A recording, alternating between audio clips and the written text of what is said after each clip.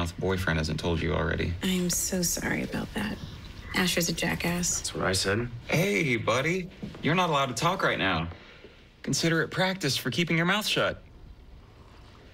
Sorry about your fiancé. Oh, did Connor open up his big mouth about that too? Yep, said he was maybe bi or something. Let's not talk about it. No, let's. Let's talk about how you have terrible taste in men. I mean, like that guy at the courthouse today. How do you say no to that? He wasn't my type. What's your type? Gay. I'm with Oliver. You don't get to talk anymore. Well, speaking from experience, I say go out on the date. I mean, look at me. I never thought I'd end up with a self-absorbed pretty boy.